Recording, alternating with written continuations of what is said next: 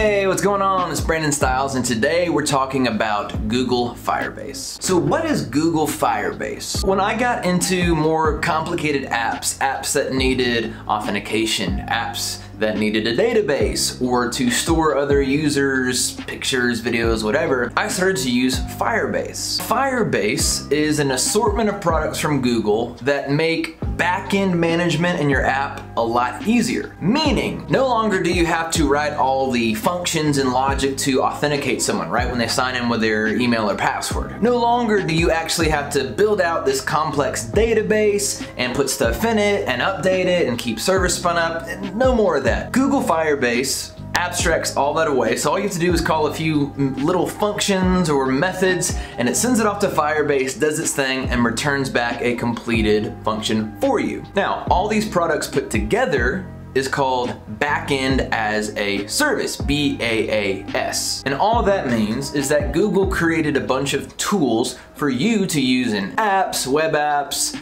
websites, whatever, to make backend stuff a lot easier. Let's jump into an illustration and I'll show you how it works. Google Firebase is just a collection of tools that Google has created that help you quickly implement a backend. And you can use those tools. You can rent them for really, really cheap. Most of the time you can rent them for free. It basically makes it easier to implement all the harder backend stuff for an app.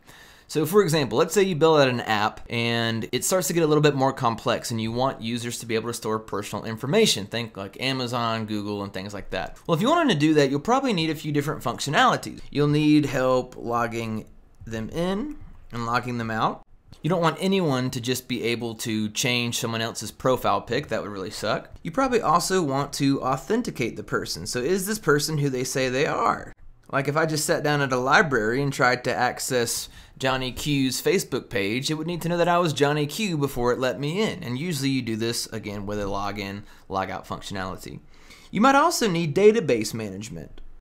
Now a database is essentially just, think of it like an Excel sheet. And in every single row, you've got a different user. So maybe in this user, you've got John, then you've got Jim, and then you've got Steve, and whoever else, all right? And so up here, you've got your keys. So this would be name.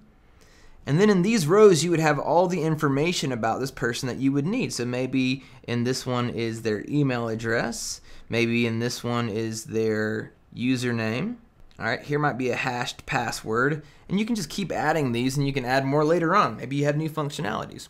But anyways, you'll probably need a database to store information about people.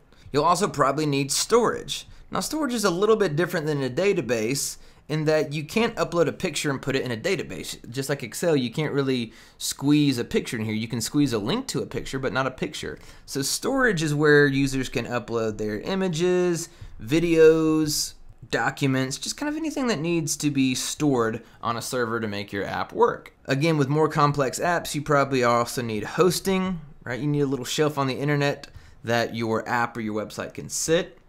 And then you also probably are going to have some backend functionality. So maybe you need to create a user or delete a user, or you need to change their user profile picture or something. You're probably going to need some backend functionality. Now this all used to be really hard. Like you used to have to write out functions and logic for this component, and then a bunch of functions and logic and safety for this one, right? Can you imagine having to like custom code your own hash algorithm to make sure people are authenticated? That's how privacy breaches happen. Then you had to code this and this and this and this, and it just added up to a bunch of pages.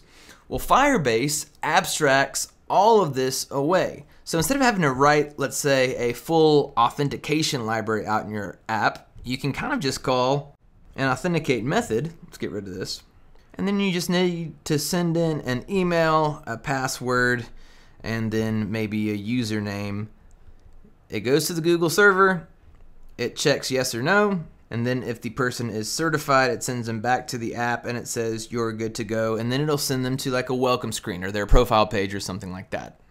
So normally, if you had to write out an authentication thing, not only would you need to be on top of all the common practices in authenticating someone, is a user who they say they are, but it would probably be thousands and thousands and thousands of lines of code, and you just have to make sure all this is right, and you'd have to look at libraries and all this kind of stuff. Whereas with the authentication methods on Firebase, you kind of just have to write 3 lines, and then you can get someone authenticated or you can get them rejected if the credentials are not right. Let's take a little bit deeper dive into what each of these do. So here's Google Firebase, it's right here, and let's check out the pricing real quick. This is really cheap to use. In fact, it's probably gonna be free. So they have a start for free, pay as you go scheme, and you can see what all you get with the Spark plan. So not only does this have authentication, Firestore, which is your database, cloud functionality, analytics, hosting, etc., but it's also super generous, right? All the testing and analytics you get for free. And then authenticating, you can actually authenticate 10,000 people a month. So if your app only has 2,000 people, you're probably not paying for much. But then after that, it's 1 cent per verification. Same here with Firestore, so your database. So you can have up to 1 gigabyte of data. Now that doesn't sound like a lot, but again, you're really just talking about an Excel spreadsheet type of deal. So you can fit a lot of information into that. And then you can also get 20,000 writes per day. So a very generous free tier. So you're probably not going to get much in the way of hitting this Blaze plan right here. Now this calculates pricing as you go. Now if you're not sure how much you're gonna need, maybe you're kind of lingering right on that threshold, you can actually come down here and they have a calculator. So maybe you know you need to store 50 gigs, and then you know that you have a 200 gigabyte database, and then you know that you're gonna need a lot of storage, so you crank that up to 1 terabyte, etc., etc. Even then, with all those users, you're only at about $300 a month. So it lets you scale up your apps vertically. And what that just means is that if you've got 100 users today, and maybe your app gets on the news, and all of a sudden you have 10,000 people signing up, it will automatically grow. You don't have to go in there and your website crashes because so many people are trying to sign up. That's what vertical scaling is. Let's take a look at the products. So if you're using Firebase, you could just click into Firebase right here. And then you can do a couple of things. So I've got a few projects here, but I'm just going to add a project, and you can call it whatever you want to call it. Let's call this video tutorial app. Click continue. It asks you if you want to add Google Analytics to it. You can choose yes or no. They recommend it. Now with this, you can get A/B testing, user segmentation. You can even predict user behavior, which is really cool. And you can see about what this is right here. So it kind of tries to A/B your app for you using predictive behavior, and it can kind of give you feedback on maybe what your quarterly numbers will look like or something like that. Finally, you choose a Google Analytics account. I'm gonna choose mine real quick. And then Firebase starts to spin up your project, and we'll take a look at what it looks like when it gets done. I'll be right back. All right, that just took about 30 seconds. It's done. Now we can click into the project and see what it's doing. So over here, you can see all those functionalities we've talked about. So here's your authentication, your database, storage, hosting, functions, and your ML kit, your machine learning kit. You can also click into here if you want to set up other stuff. If you want to set up your crash analytics, so why is your app continuing to crash? Is there a spot in the app where things keep crashing or breaking? Its performance, how fast is it loading? Are users getting a really good experience? So on and so forth. And you can even get into predictions, A/B testing. It's really cool. You can even do cloud messaging. So if you needed to send notifications and kind of prod users to keep going, you can do that. So all of that stuff that normally takes a lot of lines of code to do, Google makes it easy. For example, let's take a look at authentication. So if you had an app and you wanted to authenticate someone, instead of writing all that code, you can just click set a sign up method. And then here's all the providers. So if you wanted to do an email and password, you could enable that. And then you know those buttons that say sign in with Google? It's right here. So you can click sign in with Google. And you can literally add to your heart's intent, as many of these as you want. You can go down here and add in domains, so maybe your project's at funproject.com. You could add funproject.com right here so it knows which domains are authorized to make a request to Firebase or not. It even gives you email templates, so when someone signs up, you know those, hey, verify your emails. You can get that here, and you can actually just custom code these however you would like to. And what it says, the email say for password resets, email address changes, all those kind of things. In your database, you've got a couple of options. So let's say before I launch my app, obviously we want to create a database. If someone signs up for an account, that information, the email and password, need to go somewhere. So here it is. I usually start in test mode if I'm just testing an app. Good deal. Here's our database. So let's say I wanted to start, think of this again as sort of like an Excel spreadsheet. This is a NoSQL, so that's not exactly right, but it's basically a spreadsheet for your users. So you can call these people users. That's your collection ID. A collection is just a document. And then inside of this document, which is user, you can have some different fields. So you could have an email. This is going to be a string. You could have a username. You can have their birth date or something like that. And then you click save. And over here, this creates your data. So anytime someone signs up as a user, it's going to automatically give them this birthday field, email, username. Let's say later on you're like, hey, we want to add their horoscope in there too. All you have to do is come over here, and then that's added right there. I hope I spelled that right. I didn't double check that. So this is how you can set up your database without having to write all the code yourself. The rest of it's also fairly self-explanatory. We're not going into how to set all these up today. That would be a super long video. I'm just giving you an overview.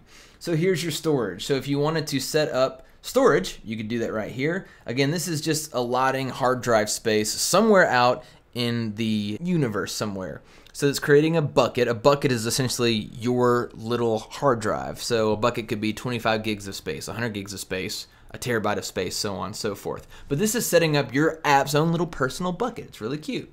And that way, if a user uploaded a profile image, but programmatically, let's say they changed it on your web app, those images would go right here. You've also got hosting, so if you wanted to host your app somewhere, you could do this. It makes for a quick deployment of your apps and things like that. And it uses a CDN, Content Delivery Network. So you might have a little server here, you might have one here, this is the world, here, here, and it stores it on all of these so your app gets delivered really fast. Functions are really cool because these, essentially you're going serverless here. You've probably heard that term, going serverless. You can run all your backend code without having to do anything to a server. You don't have to touch it. So here's a Google server right here. And with functions, you build some of your own custom functions. Let's say you write a function to change user profile, or change user password, or send tweet to Tom Cruise or something like that. You can write these functions here, and then let's say this person is using an iPhone, this is another person using a computer, here's another user, maybe in Delaware or somewhere random.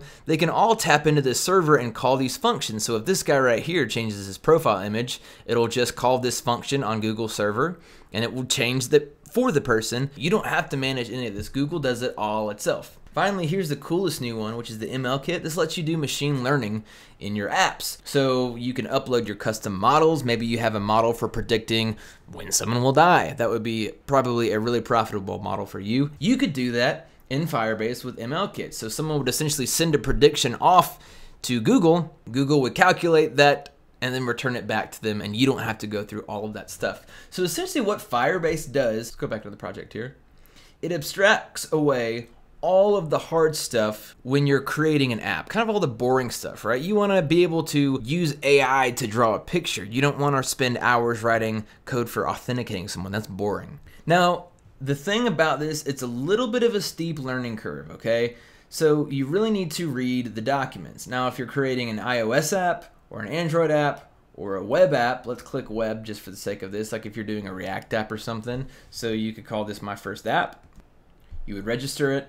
And then you need to add the Firebase SDK, Software Development Kit. These kits, think of it as like a car parts kit. You could get a Tesla Model 3 car kit and it comes with all the pieces and you just put it together based on what you want. It's the same way with an SDK. It's just a kit of all this kind of stuff that you can put together to fit what you need.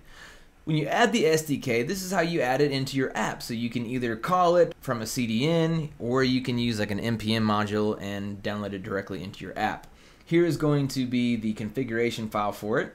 And so it's set up. It's ready to put inside any app you want. You can put this in a React app, Python, Node, anything you want to do. You just need to add that configuration object. Now to learn how to do all this stuff, like I said, it's a little bit of a grind. The best thing to do is to open up the docs, select what you want to do. So again, maybe we're starting in the web. And then you just need to go through this. So this is first how to add Firebase to, in this case, it's your JavaScript project. So once you set that up, maybe you want to authenticate someone. So you need to come down to the authentication docs, and you would just need to read through all of this stuff. But they make it a little easy on you by implementing these different situations you might need. So let's say if you're developing something for iOS, and you want to figure out how to do a Google sign-in on Swift or something like that, this is basically copy and paste code that tells you how to do that. And maybe if you're working with Swift, you can do that. Or if you're like, I'm rather coding in Objective-C, you can switch it to that too. And you can kind of drag and drop this. They also have different docs that show you examples. So it still takes a little while, but nowhere near as long as it would take. For example, let's look at this web one where it shows you how to do a Google sign-in. So this shows you how to implement a total Google sign-in using just this basic amount of code right here. Of course, you've got to write some stuff in and fill it in, but it's way easier. Google takes it all away from you. So that's an introduction to Firebase. You can also look at some samples over here. Here's, for example, a quick start for authentication if you wanted to look at the web version of that. You can also look at the different libraries to see what languages are supported. So they've got Android, C++, JavaScript, and then they've got some admin SDKs. Admin SDKs go a little bit more in depth, and that's for if you want your users to be able to manage some stuff on their own. Maybe they want to change their own profile picture, things like that. You essentially can set different permissions for yourself, who is the developer, and different users, they can have access to certain parts of the app. But anyways, you've got Go, Java, Node, Python, all that kind of stuff over here. It's even got a command line interface so you can use it in a terminal. So it's really cool. I've been using Firebase a lot to get apps off the ground quickly. And again, it takes away all the boring stuff, authentication, setting up a database, setting up hosting, blah, blah, blah. Makes it quick so that you can get onto like the sexy stuff of like building an AI or making a prediction and things like that. Firebase also has a really fairly comprehensive YouTube channel and of course a really comprehensive documentation so you can get set up and going. Unfortunately, that's out of the scope of this video. This is just an introduction to Firebase, but you can check it out. So if you're developing apps or websites that need this kind of stuff, and you need to be able to scale it and you don't want to pay $1 billion, Firebase is a great way to do it. I'm Brandon Stiles. Thanks for checking this out. Let me know if you found some other cool uses of Firebase. What else can you do with this thing? Hopefully that was informative. Subscribe to the channel if that was helpful, and I'll talk to you next time. Thanks a lot.